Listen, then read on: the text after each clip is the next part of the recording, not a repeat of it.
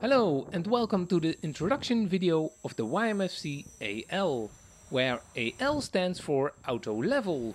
And auto level means that the quadcopter will level itself when the pitch and roll sticks of the transmitter are in the center position.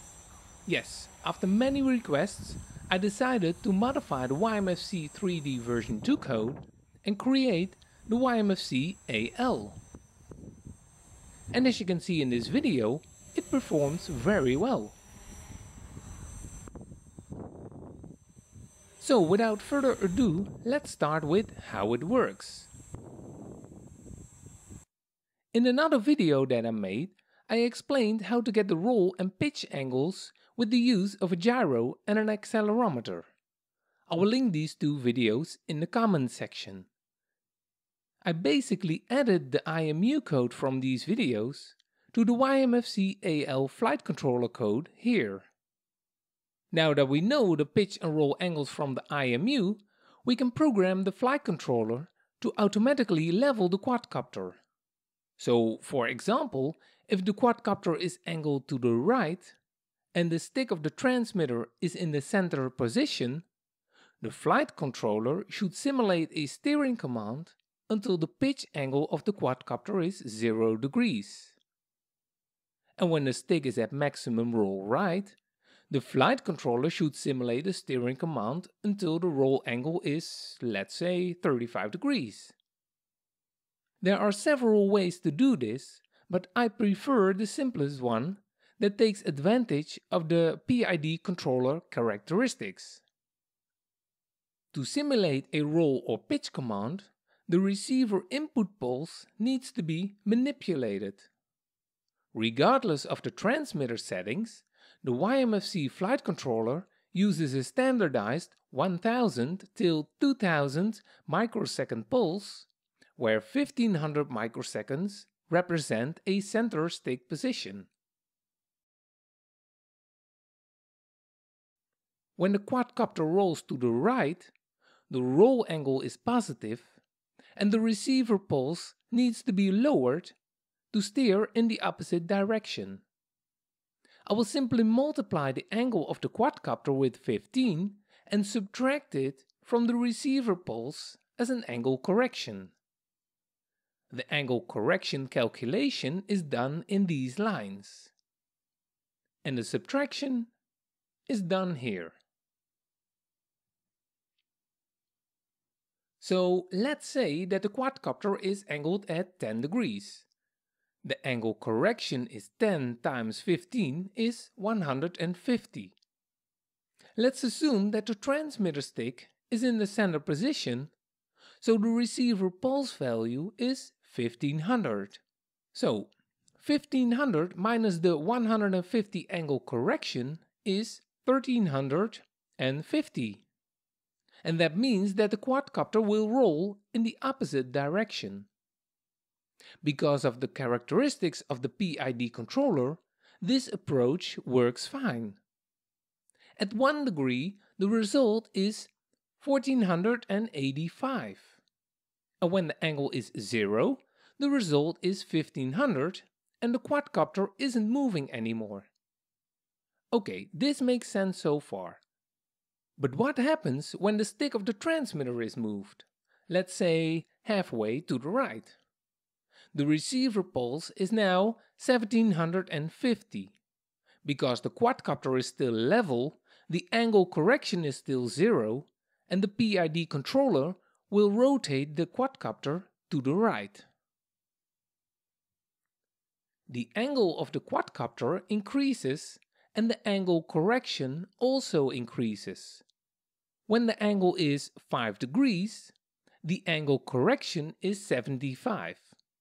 So 1750 minus 75 is 1675, and the quadcopter continues to roll.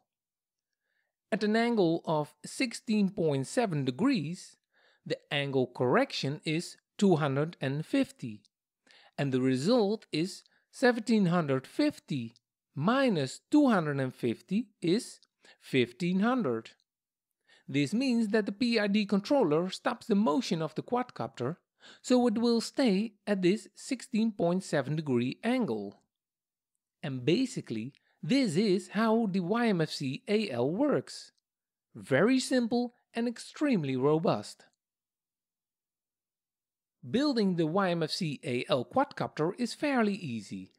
I made a full tutorial on my website that you can follow. First, download the YMFC AL software package via the link here. This software package includes a schematic, a README file, and some Arduino sketches.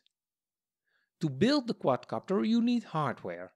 I made a complete $150 hardware list that should work fine. This includes a charger, flight battery, transmitter, a frame, motors and ESCs, etc. Now please note that only the MPU 6050 gyro will work with the YMFC AL flight controller. This is because it has a built-in gyro and an accelerometer that are needed to get the quadcopter angles. And with all the parts available, it is time to build the quadcopter based on the schematic. Follow the steps on my website and watch the video that I made about hardware. The link can be found here on my website. I also included some photos of my own quadcopter on the media page for IDs and reference. Take your time and you will notice that it is fairly easy to build. If you have any questions during the build, you can always check the Q&A page. Most questions are already explained in detail. And when the hardware is ready, it is time to upload the setup sketch to the Arduino. Leave the flight battery unconnected and open the serial monitor at 57.6 kilovolts. Follow the steps on the screen as I'm showing here.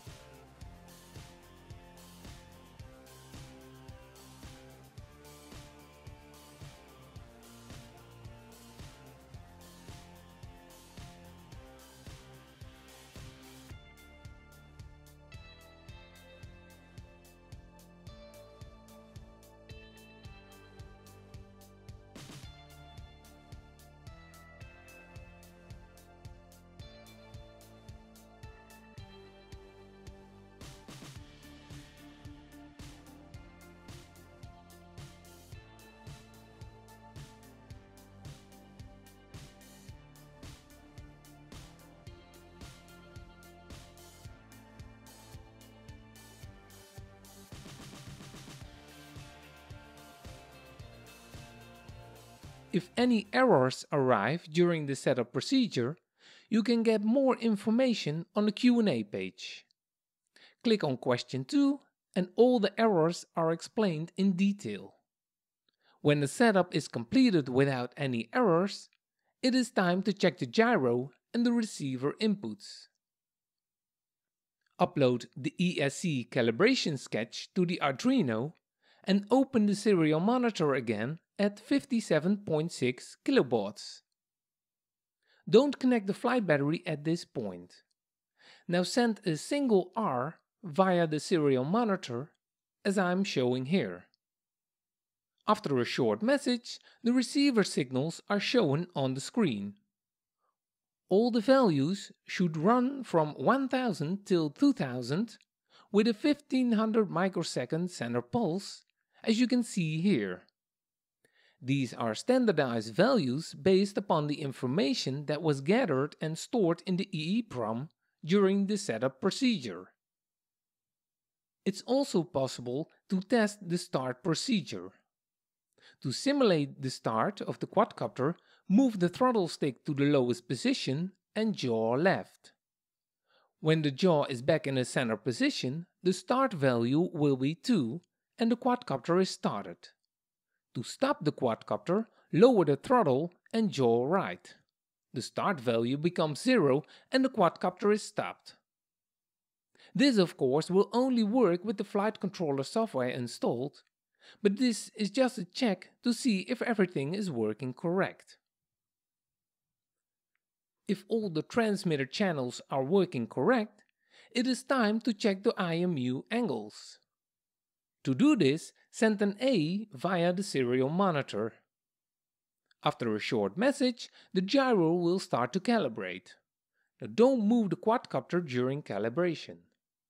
After that, the pitch and roll angles are shown. Check if the angles correspond with the movement of the quadcopter. Nose up is positive pitch, and nose down is negative pitch. Left wing up is positive roll, and left wing down is negative roll. Nose right is positive yaw, and nose left is negative yaw. The yaw value is the output of the gyro and will go back to 0 if the yaw rotation movement stops. This is normal. And when everything is working as it is supposed to, it is time for the next step, calibrating the ESCs. This step is very important because it synchronizes the ESCs. This means that all the ESCs start at the same moment and produce the same amount of thrust. The ESC calibration sketch is still uploaded to the Arduino because we used it for checking the receiver and gyro data. If not, re-upload the ESC calibration sketch. Remove all the props and check the manual of the ESC on how to calibrate them. In my case, I need to put the throttle in the highest position, connect the flight battery, and after some beeps, I need to lower the throttle. After this, the motors will start at the same throttle position and will run at the same speed.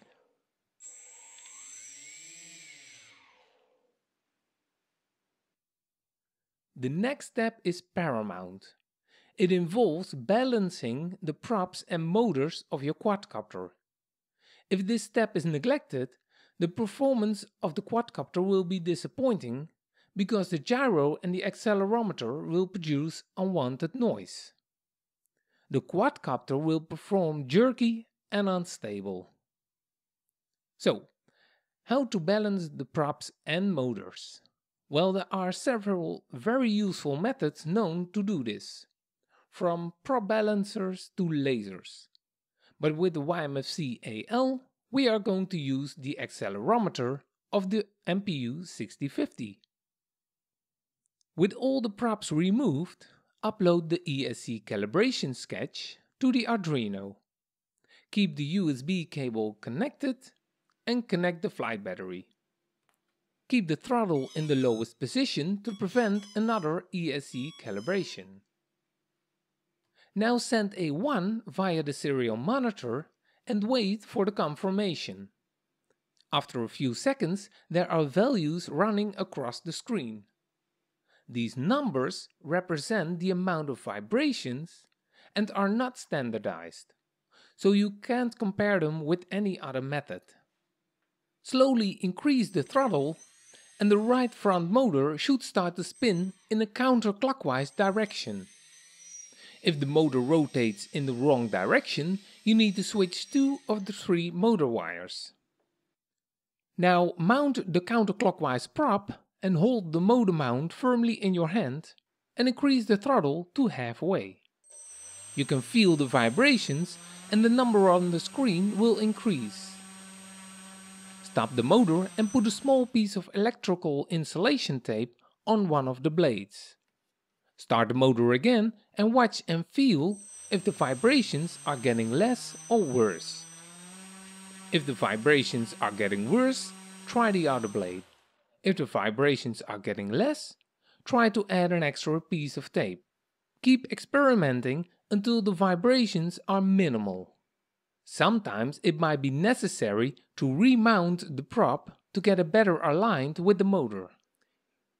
Here you can see the numbers on the screen when I run one motor of my own quadcopter. When motor 1 is done, it is time to do the same with motor 2, which is the right rear motor. To activate this motor, send a 2 and check the rotation first. Do the same for motor 3 and 4. Again, everything is described in detail on my website. Sending a 5 will enable all motors to check the total vibration, as you can see here.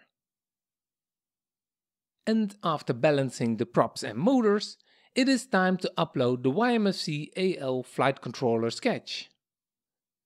The last check that I will show you should always be done to prevent unnecessary crashes. Connect the flight battery and don't move the quadcopter during calibration. This is indicated by a fast blinking of the LED. Now hold the quadcopter still and firmly in your hand and start the motors. Increase the throttle until the quadcopter feels weightless. Now the quadcopter should level itself, and when the pitch and roll sticks are moved, the quadcopter should tilt in the corresponding direction. If this is not the case, there is something wrong and you should not try to fly the quadcopter. Recheck everything and solve the problem before even thinking of flying. And when the quadcopter response are normal, it is time for a careful first flight. Connect the flight battery and don't move the quadcopter until the calibration procedure is finished. Try to fly above grass and never indoors. Only start the motors when the quadcopter is placed on the ground. Increase the throttle and the quadcopter should lift off vertically when the pitch and roll sticks are in the center position. Keep the quadcopter as low as possible in the beginning. When the quadcopter is drifting to one side, use the subtrims on your transmitter to level the quadcopter. Depending on your hardware, it might be necessary to adjust the PID settings. But in most cases, the stock PID values will give you a flyable quadcopter. And that's it. You can now further develop and improve the code and add extra features if you want to. Please share your comments below and give this video a thumbs up if you learned something.